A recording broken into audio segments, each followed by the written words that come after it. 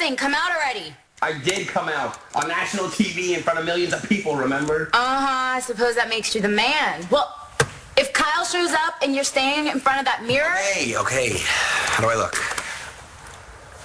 You look... Yeah?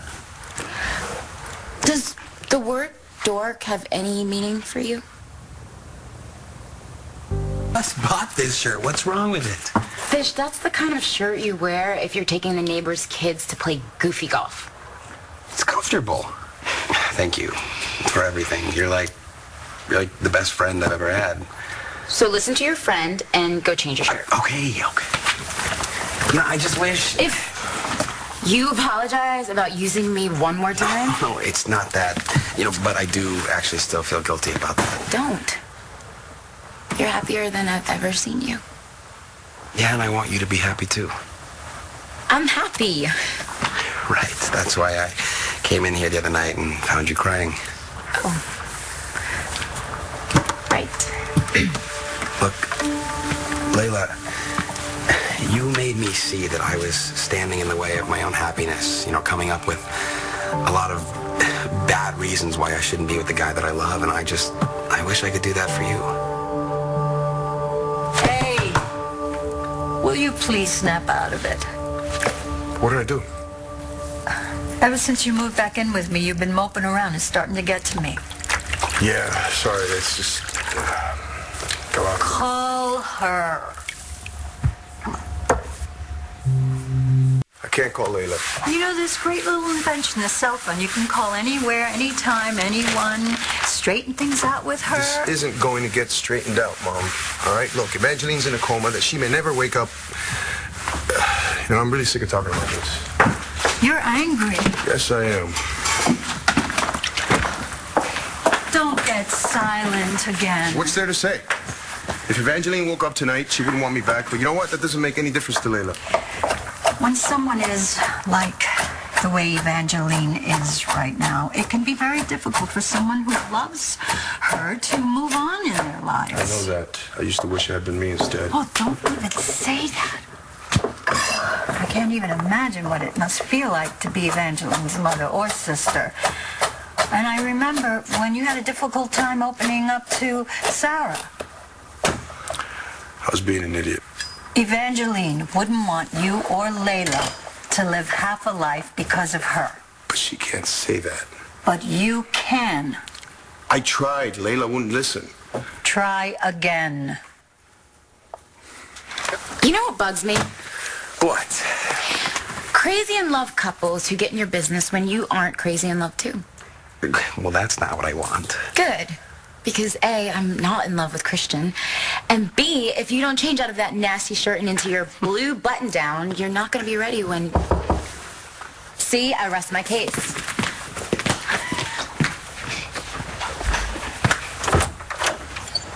Hey, Kyle, come on in. Hi. Oliver, Kyle's here. Would you like something to drink, a beer, or soda maybe? Nah, I'm good. Hey. Hi. I'm sorry I kept you waiting. No worries. You look great.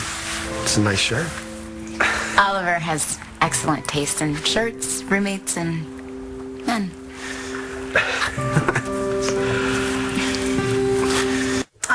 You're so stubborn. Layla is the stubborn one, okay? I've talked myself blue in the face, and nothing I say makes any difference at all. She's decided that if she started something with me, it's being disloyal to her sister. And you accept that? I do now? Then you are still being an idiot. Men. Boys. So you ready? Yes, let's go. Oh, God, it's the station. I gotta take this. Go ahead. Sorry. Officer Fish? Right. So, you're not gonna believe this. You gotta go in. Thought you said you're off duty. Yeah, I am. I was. They're shorthanded. It's okay. We'll do this another time. No. Would you mind waiting here? I promise it won't take long. You sure you don't want to reschedule? You know, Kyle, I've been looking forward to this all day. A lot longer than that, actually. Yeah, me too. So you'll hang around? You have to ask. So about that beer. I'll open too. So, how's life been since you told Oliver you love him on national TV? You took a big chance and it paid off. Yeah. Well, it really wasn't that hard, you know, once I just got out of my head and said what I was really feeling. You weren't afraid at all? No. I wish I could have done it without hurting Nick. Well, Nick's still around. You have a chance to work that out. You and your sister don't? Nice try. What? You call me an idiot, I want to prove you wrong, so I do what you want and call Layla. Isn't that how it goes? I thought I'd give it a shot. I just hate seeing you look so sad. Don't worry, Mom, I'll figure it out. What, a way to make it work with Layla? No, a way to move on. Do you love her? Who knows what love is? So you do. You do. Then you cannot give up on her. Look, when a woman says, you don't care about my feelings, you drink too much, you hang out with your friends and not me, those are things that you can change about yourself. If you care enough. Now, Layla said that she can't be with me because she doesn't want to hurt her sister who's been in a coma for 2 years. I can't change that. And you know what? Maybe that's why she said it. Maybe she's just not that into me. Well, I don't believe that for a second. Mom, you're tired, okay? You've had a long day. Why don't you go home? I'm not tired. Go home. Put your feet up. Relax. Mom, home. Please. All right, all right. But you come home with a smile on that face, or you can forget about being my new boarder.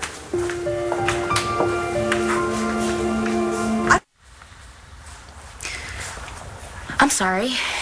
Do you want another beer? No, I'm good. I didn't mean to upset you, Layla. I don't want you to think Oliver and I were talking about you behind your back or anything. I know he wants me to be as happy as you guys are. I want it too. It's just... it's a little more complicated.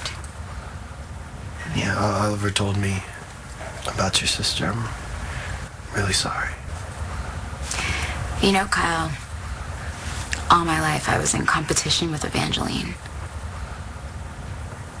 She was so gorgeous and smart, a fantastic lawyer, and she can even sing. But now she's... I don't know, thank you, what she is. But I sure as hell didn't want to win the competition this way. Hey, I really shouldn't have brought this up. I should have kept my big mouth shut. No. It actually feels good to talk about it with someone who's not trying to tell me what to do. Can I say just one thing? Sure. Oliver hurt me really bad in college. Here I am, sitting here waiting for him to get home from work. I guess I'm just saying that I never could be here if I hadn't learned to put the past behind me. Would you mind staying here alone until Oliver gets back? Just go. I need some air all of a sudden. Thanks.